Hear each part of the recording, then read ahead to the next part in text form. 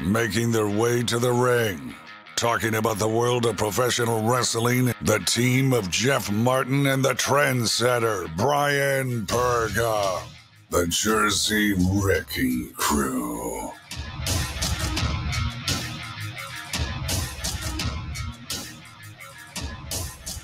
I shouldn't really do that head bob, but yeah, because somebody's listening to this is going to see you doing head bob, guys. Really. But guys, we're back. Yeah. HSP is back, guys. What's going on? It's the Jersey Wrecking Crew. We're back here, HSP podcast. I am Jeff Martin alongside my tag team partner and soon to be flying to Chicago correspondent, the Trendsetter, Bryan Burga. What's going on, man? How you doing? How I'm doing, Jeff? I like to say I'm doing great, but you know, the tension of flying, I don't like. I'm not a big flyer. I don't like doing it. I know you got to go from place to place. You got to do that. It's the fastest way to get there, but I guess it's to get me ready for a busy summer and a busier fall that we're going to have. I don't want to think about the fall right now, but excited and also a little stressed, to be honest with you. You got to have, the key to me is you got to have a good night's sleep. You got to have. That never happens for me. I never get a good night's sleep the night before. You tend to pack the morning of, right? And not just me, you do too. You know, I think a lot of people are last minute packers because you always feel you have so much stuff you got to bring with you because you don't want to forget it. And we all tend to overpack and pack last minute because, you know, lazy and yeah, it's just laziness basically. But I'm not taking a lot with me, just my bag and my equipment. So yeah, it's a quick trip, right? Yeah, business trip. I'm not stressing in terms of my equipment or what I'm bringing with me or what I have to bring in terms of batteries or this or that. But it's more just the stress of physically going there, waiting for the event to start, and then the real stress for people who've never done interviews before or are looking to do that is planning out your route because nothing ever works the way you plan it. So like a particular person is supposed to be here at this particular time, they're not there. Then you want to make sure you beat the rush because as soon as one person is getting a lot of people doing signings and pictures, you don't want to interrupt them because then if you say, hey, can I have 2 minutes of your time? 2 minutes is money out of their pocket. Yeah. So that's what makes it stressful. So we'll talk about where you're going in just a few minutes here. You can follow us on all our social media at High Spot Podcast. Follow the Instagram, HSP Media Network, and go on the YouTube, download, subscribe, hit that notification bell. Subscribe, God damn it. YouTube.com/High Spot Podcast. We've got great things going on there. I'll make some announcements after the show here, before the end of the show, about some new stuff going on with the YouTube channel. So definitely, stay tuned for that, please, because we love you. And, we want you to stay. And, we love you. It's that call in the radio business, that tease. Makes you want to stay in the moment. Yeah. But that's how much the radio business helped us out. And you learn those particular things from them. I want to talk about Trendsetter, and we have lots to talk about, too. We got your Money in the Bank preview. We got Slammiversary, too. We'll get into that. Stuff going around the E, as we keep it short there, WWE stuff. But let's start with AEW. 1 million viewers, over 1 million. I don't want to, shortchange them. Over 1 million viewers tuned in. AEW Fyter Fest Night One. Yeah. Improvements, and I don't want to take anything away from 1 million viewers, but I mean, if you go back in the day, 1 million viewers, a 1.025 rating would get you fired. But now we're praising 1 million viewers. I get that it's summer. I get that this is a huge step in the right direction, but 1 million viewers, just to me, being an old school guy, I don't know if I would really brag about it, but if they're going to, and everyone's patting on the back, congratulations, AEW, 1 million viewers, Fyter Fest Night One. Well, yeah, again, Jeff, we're not the demographic anymore. It's something we have to understand. I know it's taken me a long time to accept that for myself, but it is true. We're no longer in the demographic as being a diehard core, where you're right, back in the past, during the golden age of wrestling in my lifetime, which is the Monday Night Wars, that's nothing. But coming back from COVID, having people finally in the stands, feeling that energy from the audience, seeing that spontaneity and seeing the feeling, that wonderful formula that Eric Bischoff designed where, surprises happen here and there. And everybody, you can definitely tell, is taking their game to the next level because that crowd is in the audience. It's a win-win. It really is a win-win. So I'll be positive. I don't want to sound like, don't sound like me. That's my job. Fart, a Debbie Downer. They got over 1 million views. Their product is right now, to me, on a different level compared to the other shows. So, huge pat on the back, man. And they're doing a tremendous job with their sales when they come into the tri-state area. That event at Arthur Ashe is pretty much sold out. The Prudential Center, they'll be in our area too, right before that event the week before. So right now they're on a roll, man, and they continue that momentum with a tremendous, to me, night one of Fyter Fest in Austin, Texas. And, I think that opening match, like I said last week, what impresses me about them is it just seems the pacing and their matches back to back seem to really work for me. And they seem to just create that buzz and that energy that you don't see. There's not a down period with AEW. And I'll start off. You open up with the IWGP US Championship match between Jon Moxley and Carl Anderson.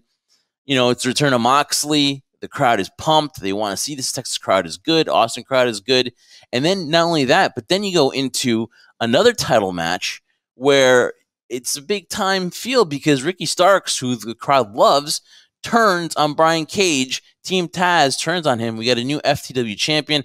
I don't know if you'd recognize that because I don't know if AEW recognizes that championship, but they do. And they turn on Brian Cage. Cage, who recognizes that championship? I don't know if AEW does. Nobody does. No, yeah. So, so you have another plot twist, right? You go from Moxley to Anderson, and then you go into this, and you have another plot twist where you're like, okay, cool. Brian Cage, to me, had a lot of babyface tendencies, and I think now that he's going to be separated from Team Taz, I think he's another guy that can get to that main event level or should be in the echelon of people who should be given a shot, an opportunity. But you kind of felt that feeling that Brian Cage was kind of going in that direction towards being a babyface.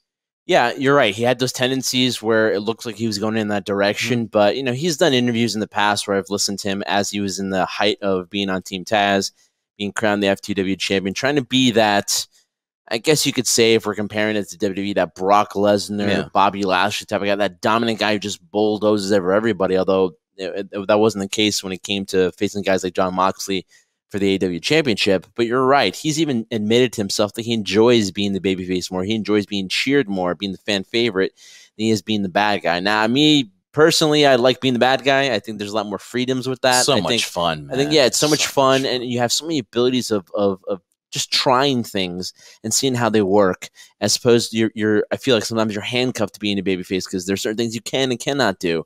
If you want to be the cool babyface, the cool bad guy, whatever the case might be. But you're right. I think eventually saw this move happening. It just wasn't working. We wanted Taz to be that mouthpiece for Brian Cage, and he was to a certain degree. And then all of a sudden, Brian had a voice of his own, and it just didn't click. It didn't mesh with Team Taz. And I think it's going to be best for both of them. But now it's going to be a huge test for Brian Cage to see how he is standing on his own 2 feet, him being his own mouthpiece.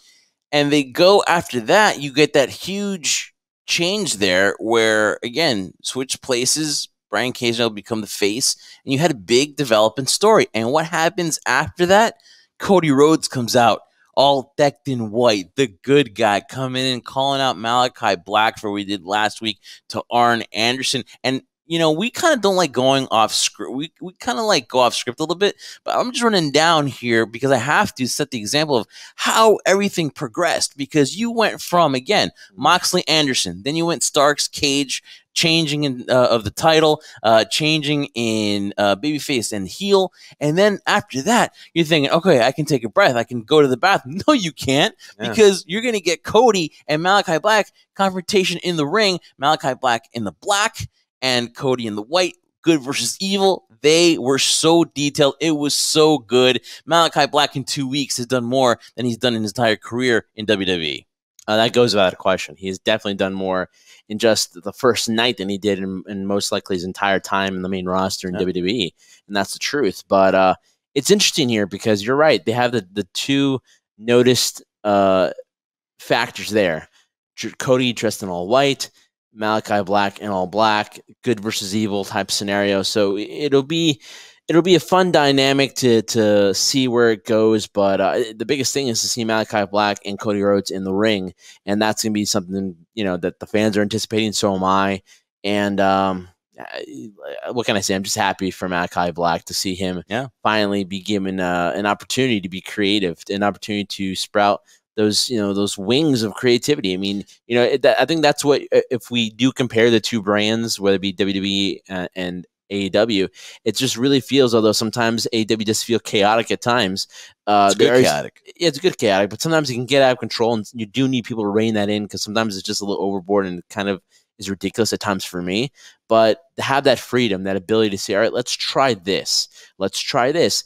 It could be a home run or it could be a complete failure, but at least you have that opportunity to learn from it. And it's great to see this opportunity for Malachi Black. And again, another opponent for Cody, because the biggest thing with Cody for me and my concern is that I always kind of get afraid that eventually he's going to get lost in the shuffle, because he made that promise he was no longer going to compete for the AEW championship. Though. I know, but still, at the same time, you still want him to be relevant. And the scenario here just makes him, again, right back up there in relevancy. All right, so I'm not a huge fan, but I get what they were doing, because this is why they're smart. This is why they make the big bucks, why they're the EVPs, why Tony Khan is who he is. I'm really not into Christian Cage versus Matt Hardy match, because it's just too WWE to me. And then you hear Jim Ross doing the match, and you're like, wow, this is really WWE for me, too WWE for me. But you know why they're smart, Trendsetter? You know why this match worked and Christian Cage gets the victory over Matt Hardy? Do you know why this works? Do you know why this is why AEW put this match on? Gonna just stare at me blank and... Well, I'm waiting.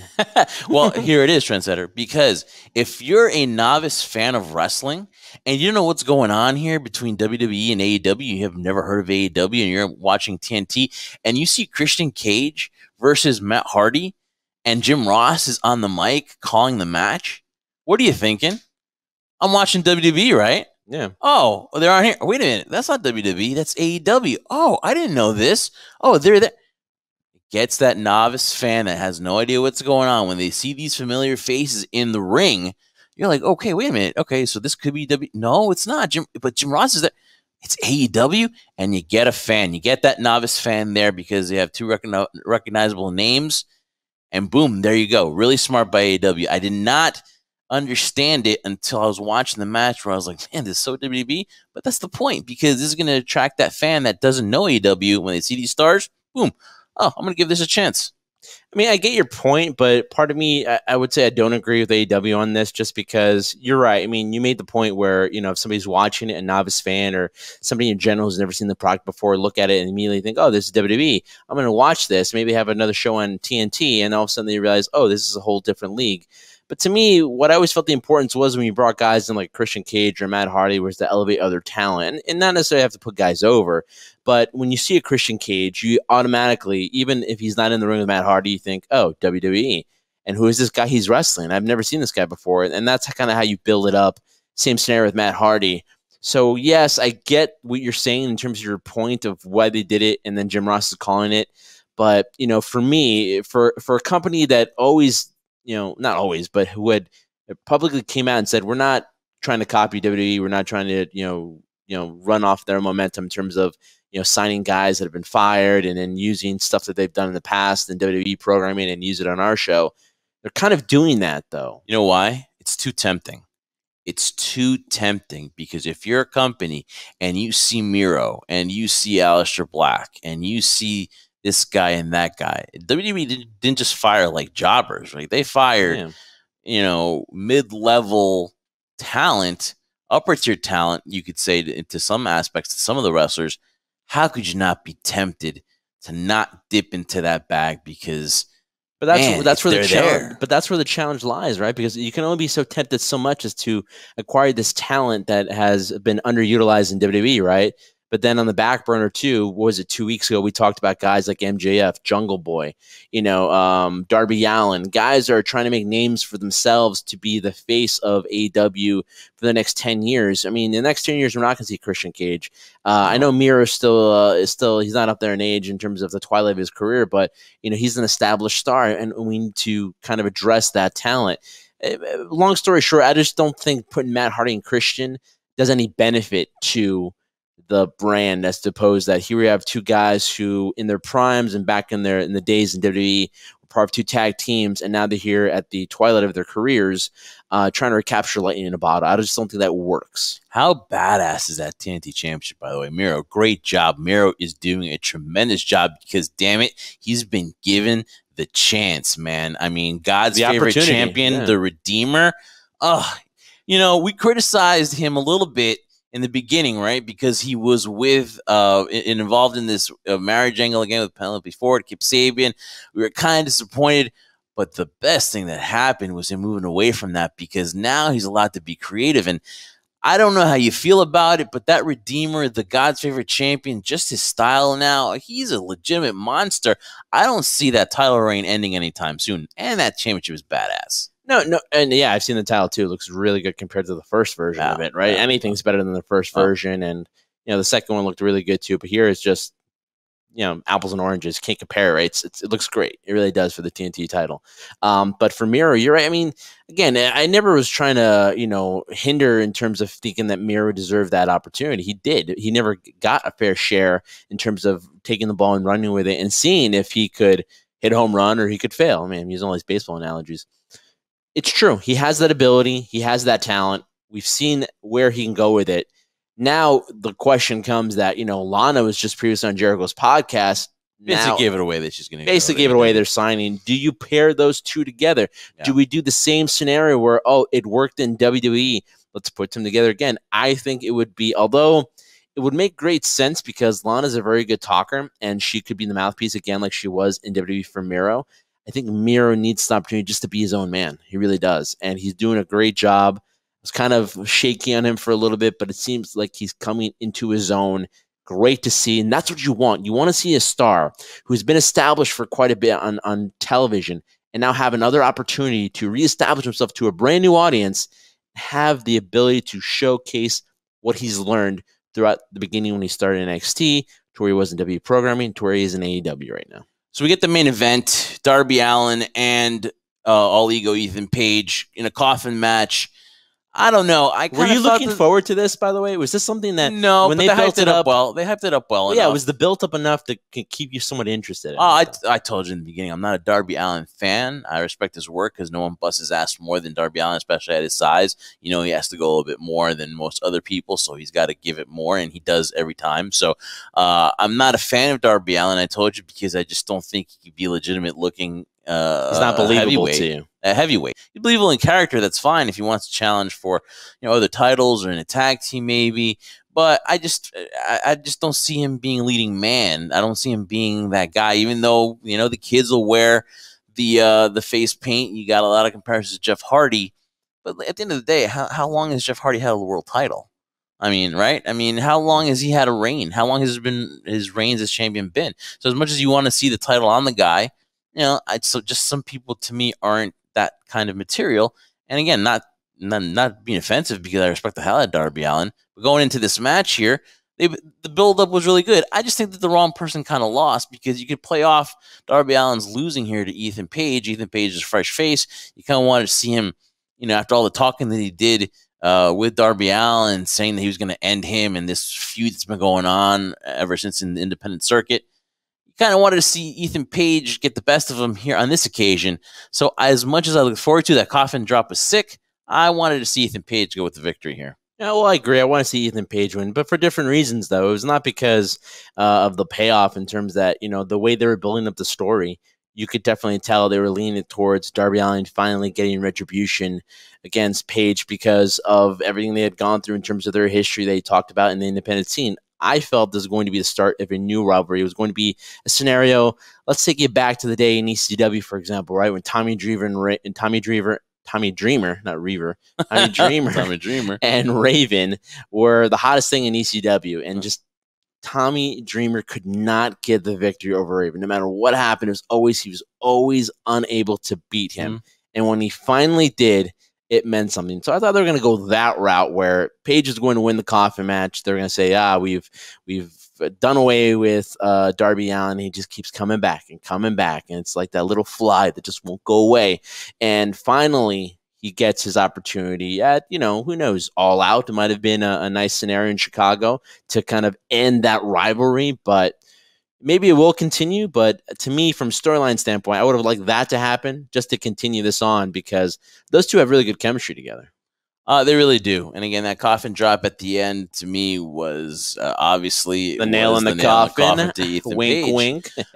So very entertaining. Again, and I laugh at my own jokes. Yeah, exactly. Because you're that funny, Trendsetter. You're that funny of a guy.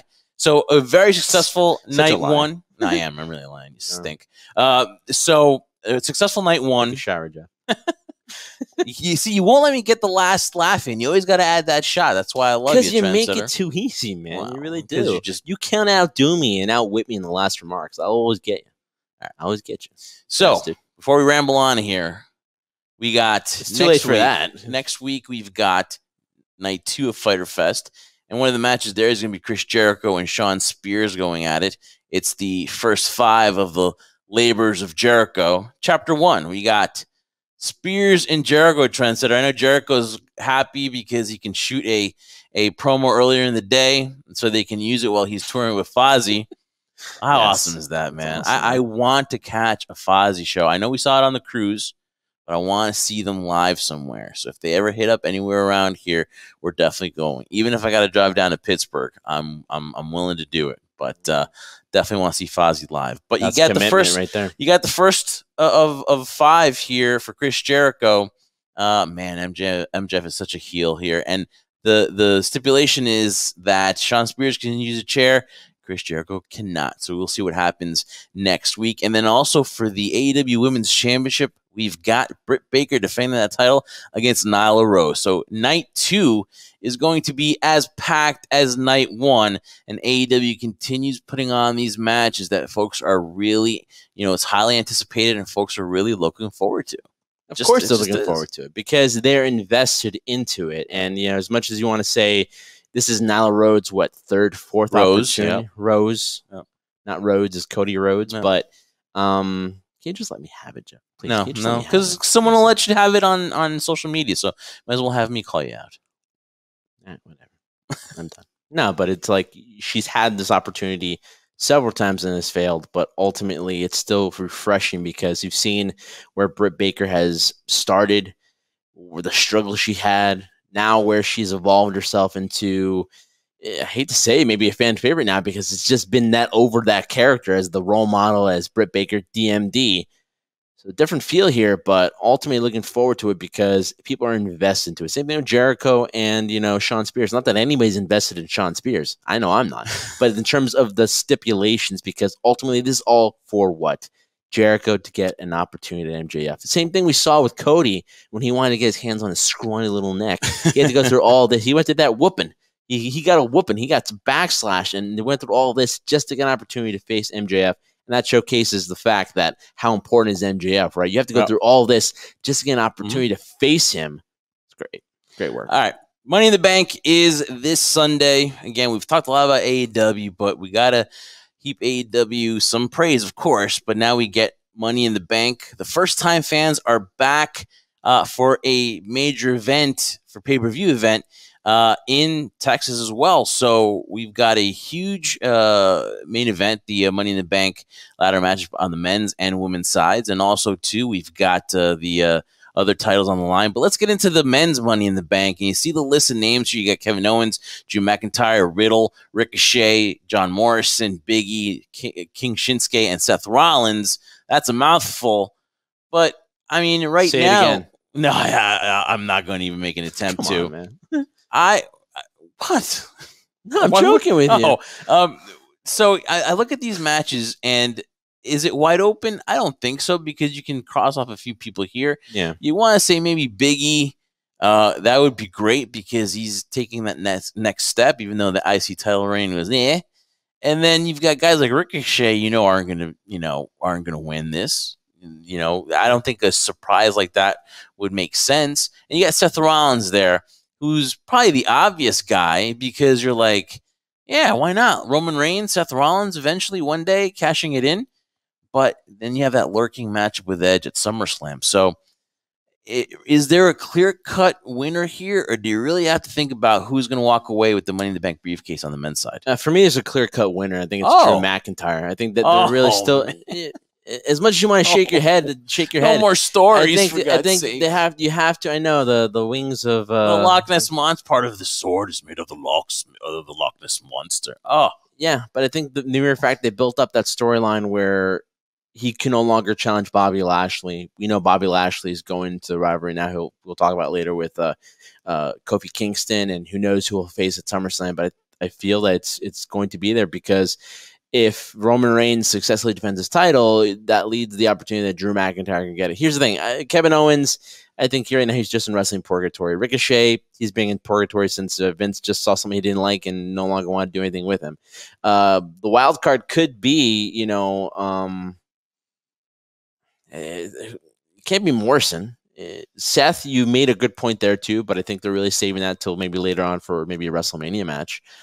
Who else is out there? King Shinsuke? Like I said, can Shinsuke can make a case now? Riddle? Riddle could be the wild card here. And the fact that he's gotten this huge push. There's already been, news documented the fact that the whole thing in his past where he was dealing with some legal issues have now kind of gone away. Cleared, yeah. They've been cleared. Dropped so his lawsuit. They've kind of tested him. They felt they've pushed him in his direction. I think he's done as much people might think it's sophomore. He's done some pretty great stuff with Randy Orton, and who knows if this might continue. That could be a possible storyline right there. Where Riddle could win the Money in the Bank match, and that would be a huge wow. Look at this, and it would be a great momentum swing for not just Riddle in his career, but for WWE programming and the live audience to finally get that thing that they were anticipating to see a guy like Riddle win the title or not win. But you're picking Drew though. I'm picking Drew, but again, that would be the wild card in my mind. And I'm picking Biggie, so we'll see what happens there. Okay. We go to the women's Money in the Bank ladder match, and it's going to be interesting because you got Alexa Bliss. Of course, she's at the forefront. You've got Asuka, Naomi. You've got Liv Morgan, Natalya, Zelina Vega, and, of course, Nikki Ash, almost superhero. Look, this to me is maybe a little bit more clear-cut. Yeah. You know who I would love to win this thing and stick Nikki it up Ash? everyone's asses? And that's Zelina Vega. Yeah. I would be tremendous and as a heel that she's playing. Look, Asuka's done it all right now. Natalya, she's the women's tag team champion. Alexa Bliss, does she need that Money in the Bank? That's the funny thing with Alexa Bliss right now in this new evolution of her character. Even despite the evolution of her character, even if she wasn't doing this version of Alexa Bliss, Jeff, I think she's even reached the point of maybe like a Charlotte Flair, right? I don't think Alexa really needs the title anymore. She's already solidified herself as the main superstar. She doesn't really need it. Plus, her character is on and off. I don't think you want to... I think Zelina Vega should have it. I think Zelina Vega is going to do it, and I think she's going to win it. I'm picking my wild card, representing Jersey, Liv Morgan. Oh, really? Because here's the thing. You're right. I agree with you about Zelina Vega, but Liv Morgan has shown that she just needs an opportunity. And let's just give her one. Let's give her a shot. Let's give her an opportunity. Because they've had times where they've used her in the Riot Squad. Didn't work out. They let go of half the members of the Riot Squad, especially Ruby Riott. Ruby Riott came back from injury. Yeah, Ruby Riott came back from injury. Now they're back to the Riot Squad when they're trying to give Liv Morgan a legitimate singles push. Now you let go of Ruby Riott. Now she's back. Let's see this go all the way through. Let's try something different. As much as I'm a fan of Zelina Vega, let's try something different here. Try something different. That's why I threw the Riddle scenario, although I think Drew McIntyre is going to win it. And although I agree that it's probably leaning towards Zelina Vega, let's try something. Let's try Liv Morgan. Let's see if the crowd, especially the audience there, will be rooting for her. And I think, again, in a scenario like this, it's so important for this event to have that ability of not having it be so predictable, Jeff. And I hope they go that route. All right. So you got Liv Morgan. I got Zelina Vega. Yes. And we move on to the Universal Championship matchup between Roman Reigns and Edge. First time ever. Paul Heyman, will he play an integral role? We will find out. But the question to me is they're obviously planting the seeds between Edge and Seth Rollins. Will Seth Rollins cost Edge here and still have Roman Reigns walk away the champion? And, nothing really bad happens if Edge loses because of Seth Rollins' interference. But Edge said something in an interview, I think if it was on The Bump or on something, where he said that he realizes that time is getting short, and borrowed time maybe, and we're not going to see too many more of these, Edge matches, so we got to savor them, right? Mm-hmm. So, is there end game to have Edge have one last title run, or is this all about building the legacy, building the steam, building the momentum of Roman Reigns, and an eventual showdown with The Rock as early as Survivor Series in November? Could you see Edge come away with it? Because as much as, this match is really good and maybe Edge could win this and Roman Reigns gets it back, I just don't see a reason for there to be a title switch. I think Roman Reigns wins here, but could you make a case for Edge if you had to? Well, I think honestly, Jeff, you answered the question for me. I'll throw it back again with you. Yeah, that's all right, but I'll throw that again with a question to you, which you somewhat answered though. Does Edge really need the championship at this point in his career? Has he not solidified himself as he's a Hall of Famer now? Mm-hmm. He's solidified his legacy. Roman Reigns, guys like Roman Reigns and Seth Rollins, although he annoys the crap out of me, Seth Rollins, these guys are going to be the staples for the next 5 to 10 years if they last that long, especially Roman Reigns. That's what they're hoping for. So a guy like Edge is just here, I feel, when he talks about ending things on his terms of you're not going to see that many more Edge matches, is basically him just showing that the last time he retired and he was forced to retire, he even talked about it in interviews before where he was like, he was looking at hopefully dropping the title to Christian and then going off into the sunset and enjoying the rest of his life. Because his career was cut in the way he didn't want to, he retired as the world champion. So he doesn't need the title anymore. It doesn't really make or break or make it any more prestigious, especially the run that Roman Reigns has been on. So I feel, yes, I think this is more just solidify Roman. And you start asking the question, like, how many more legends is he going to go through? We have 2 more probably in John Cena and The Rock, right? So those are the ones we're waiting for to see what might happen. But I think this is all setting up for the fact that Roman again is going to prove how dominant he is as a Universal Champion, and it's going to show that, there was a couple of times, I think last SmackDown, where Seth and Edge had a moment because, for people who have a short-term memory, when Edge was dealing with his neck injury and was retired, there was a scenario when Seth was part of the Authority, was threatening to re-injure Edge and break his neck again. So they have some unfinished business here. So I think it's all leading to that. So yeah, Edge doesn't need the title. This is only going to build up Roman Reigns as head of the table, the tribal chief, whatever you want to call it. Tribal chief, not cheap. Yeah, he might be cheap on tips right now, but because he's making so much money. But I think it's leading to that, and we're going to eventually see Seth and Edge down in the near future. All right, so you got these 2 other matches. You got the WWE Championship on the line, Bobby Lashley and Kofi Kingston, and we will give you our picks that on via social media. So make sure you tune in this weekend. We will make our prediction on the Bobby Lashley Kofi Kingston match, and also too on the WWE Raw Tag Team titles. AJ Styles and Amos against the Viking Raiders. We will give you our predictions on social media. So make sure you follow us on all our social media at iSpot Podcast and HSP Media Network on the Instagram. Go to youtube.com/iSpot Podcast. Our predictions will be there for you on those 2 matches. Definitely want to stay I'm going to say it. You want to stay abreast of all the news with HSP. Okay. So make sure that you follow us on social media. Get 2 predictions there. If you're actually going to go to DraftKings and want to take our advice, and I wouldn't recommend it, but okay, give it a shot. So those 2 matches will be there, and we'll get to. We won't ask for royalties on that case. Yeah, we'll get to Kofi and Bobby. Good, Jeff. You know why? Because you don't want me to talk about AJ Styles. No. On this, not enough time in the show to talk about. I almost cursed under my breath about AJ Styles the way he's being used. You can curse. Go ahead. Yeah, fuck. All right. Good to get out of it. Fuck AJ Styles. What are you doing? So you'll have our predictions there for those 2. We'll get to Slammiversary in just a little bit, but let's go around the Trendsetter. And you know what? I wasn't going to lead in with this, but I am going to, because I am very upset. I'm very upset because how could you freaking trade Mandy Rose to NXT? And actually, who is the GM? Is Adam Pearce making this trade? And trade for Aaliyah. This is nothing against Aaliyah. We're so happy she's been there for 6 years. You know what that's like? 6 years in NXT, and you're thinking, am I going to get the call? Are they going to release me? And you're thinking, am I good enough? You finally are going up there. To do what? I don't know. But you can say that you made it to the main roster. Congratulations, Aaliyah.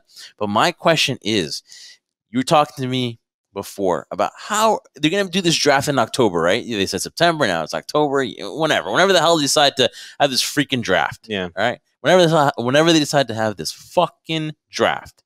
All right. Here's the thing to you. You asked me, how do they make this legitimate? How can we start taking this seriously? And we went on a nice little conversation. I wish we had the at least the mics on or something, so because we had a nice little back and forth. And you said to me, "How can you make this legitimate?" Here's one way where they F it up so fucking bad, Trendsetter, because you've got Mandy Rose, who has got a face for TV, who you want to see her on a Monday or Friday night on national TV, and you're gonna put her on NXT TV. I have nothing against NXT. They want to call themselves the third brand. They don't want to call themselves developmental. You know what? You demoted Mandy freaking Rose. And you had a good thing going with her and Dana Brooke. No matter if you want to critique that or not, they had a thing going. They worked. At least they were the Hollywood going, yeah. effing Blondes version 2.0. And you send Mandy Rose down to NX freaking T. Are you freaking out of your mind, WWE? I'm sorry, but it just makes no sense to me how you send her and you basically demote her down where honestly we thought she was doing a decent job with Dana Brooke, vying for those tag team titles against Natalya and Tamina. And you know what? Now it doesn't mean anything. Doesn't mean anything. 2.5 weeks, 3 weeks for the build-up. That means nothing because they traded freaking Mandy Rose to NX freaking T. Well, isn't this what always the frustration is, Son Jeff? of a bitch. Exactly. Isn't this the same frustration we deal with every single time that you have two individuals in Mandy Rose and Dana Brooke? Sorry, Mandy Rose and Dana Brooke. And you have finally something going. It's not productive. There really is probably no future in it, but at least it's something for those two individuals to do who I have garnered tremendous respect for both women because, granted, you're not going to love what they do in the ring, but they have personalities, especially Mandy, where you just said it too. She has a look about her that you would love to see on Raw or SmackDown, and you send her down to NXT. So not only do you now demote Mandy Rose, but you basically demoted and now Rose. But now you've basically, I'm bad at that, but now you've basically put Dana Brooke in a bad spot because now she's probably going to be nervous and waiting for that call to say, good luck in your future endeavors. That's what's going to happen basically. And there's no other way about it as opposed that, you know, you build this up for no apparent reason. And that's why sometimes it's hard to get invested in WWE because they just do that. They see something, a little something working, and you know what? Change my mind. Don't want to do it. Move on to something else. It's ridiculous too. But you know, back to the draft though, which will happen in October.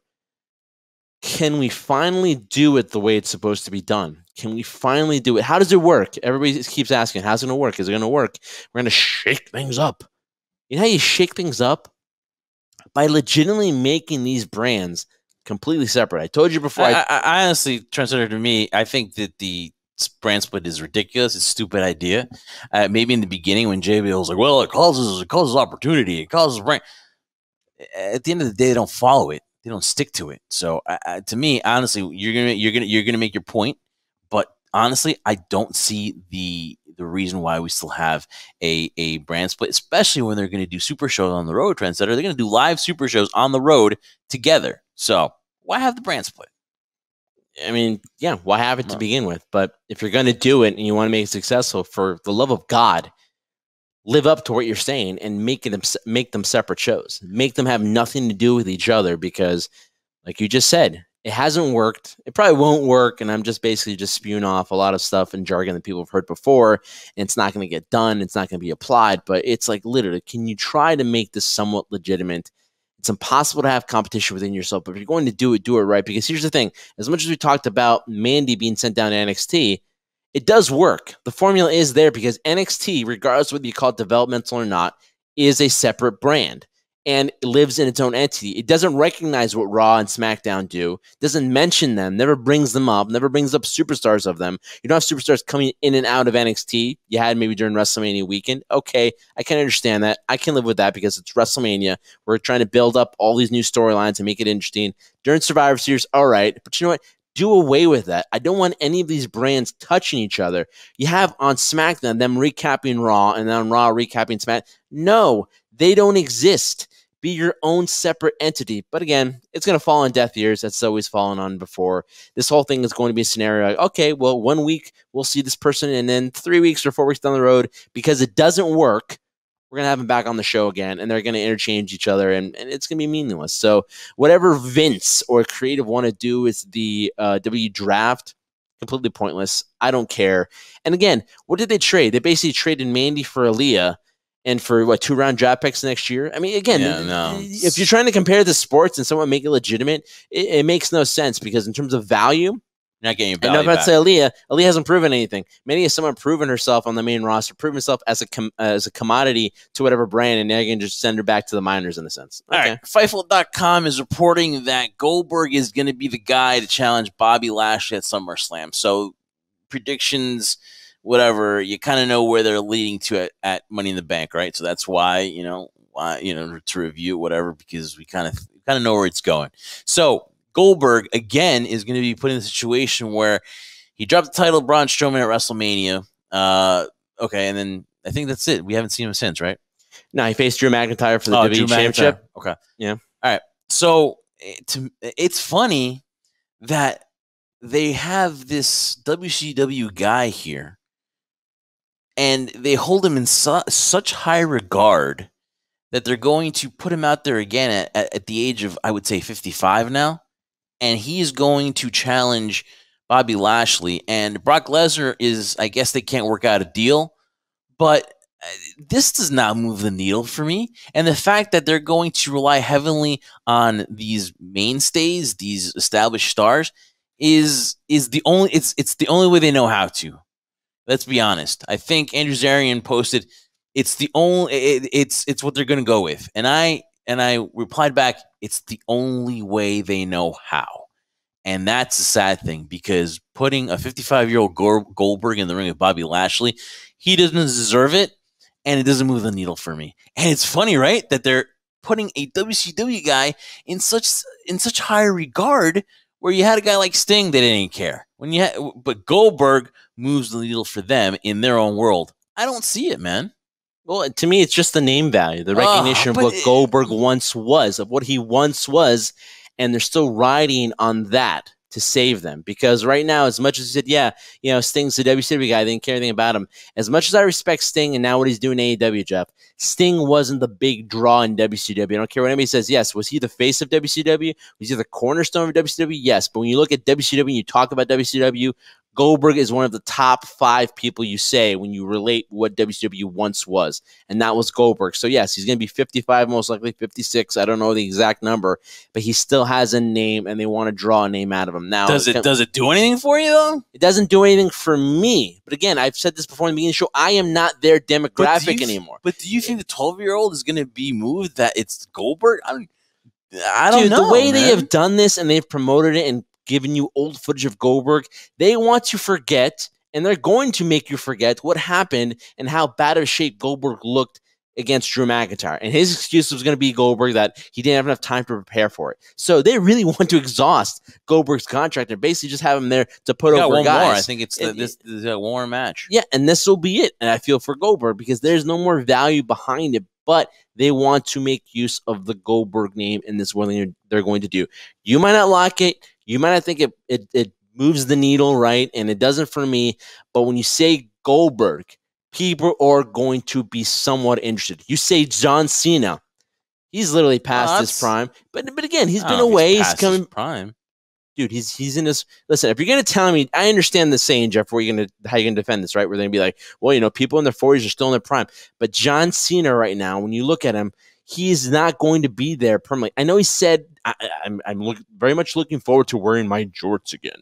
Okay, cool. But for how long? It's not about John Cena anymore. It's not about Brock Lesnar anymore. It's about the guys you just mentioned, like a Roman Reigns, a Seth Rollins, et cetera, et cetera. These are just named value, like The Rock, for example. That's what it's going to be. Now, I'm not comparing The Rock to Bill Goldberg, Jeff, but it's the name value. And if they're going to start now bringing people back into the audience again, as frustrating as it is for you, We have to understand this is what they're going to do. Hell, if they could bring Stone Cold Steve Austin back at this day and age, which I wouldn't mind because he's probably more entertaining than what we've seen currently on the product. They're going to do that. They need the name recognition because you know what they haven't done is built up more names. Right now you have Roman Reigns, Seth Rollins. You tried Drew McIntyre. That didn't work. You can use the excuse we're in a pandemic, but it just didn't work. What else is out there right now? So you need those names. That's why there are no competitors for a guy like Roman Reigns, which is why he has to now solidify himself with guys like Edge. Eventually down the road, he's going to have to solidify himself with a guy like John Cena, The Rock, and so on and so forth. We need these legends because they haven't built up enough stars with that roster. All right, so we talked about Brock Lesnar being a potential candidate, right? And for some reason it didn't work out, but there was a Brock Lesnar sighting. Money. There was a Brock Lesnar sighting. So you take a look at this picture. You take a look at this picture that we're going to bring up here of Brock Lesnar, who was on this Bearded Butcher show. And if this wrestling thing doesn't work out, he can be now a butcher. So, I mean, is he going to be now the Beast or the Butcher, Brock Lesnar? Either way, I still go pay to see him cut up meat. That's how good I think this man is. Butcher and the Beast. Talk about yeah, I know he can be part of the Butcher, the Blade, and the Beast or the Butcher. What are your thoughts on Brock Lesnar sporting that new do? I like him, man. He's rocking it. I like it a lot. Brock has never been known to have really good hairdos in his career, you know. This one works. I like this one. It really does work for him. I've always liked him with facial hair. Yeah. I didn't like him when he was clean shaven, especially in his last UFC fight. Right? With that beard when he had that run. We faced Cain Velasquez, his second to last fight in the UFC. Looked awesome. So intimidating, especially for a guy of Brock Lesnar's size. Then eventually you did away with it, and he had these little weird top hair. I'm not one to complain. My hair sometimes looks good now. It looks like a mess at times. But this weird little yarmulke thing on his top of his head looks terrible. This looks really good, and he rocks it. Why not? I mean, so much so that Hammerstone chimed in and thought that they could be twins or he could be his son. Spin an image, I believe, of Alexander Hammerstone and Brock Lesnar. It looks like if Brock Lesnar and Hulk Hogan had a baby, you would have Alexander Hammerstone, who, by the way, won MLW Riot and the Battle Riot 3, and now can vie for that championship. Congratulations, Alexander Hammerstone. But man, spin image. Wow. Exactly. It's like he even went on Twitter and was like, "Daddy?" It really was. They're the spitting image of each other. It's ridiculous. It is scary too in a lot of ways. But yeah, dude, Brock Lesnar rocking the look. I'm so happy for Hammerstone, man. Dude, again, the look works. Stick with it. Will we see Brock Lesnar by the end of the year? I think so.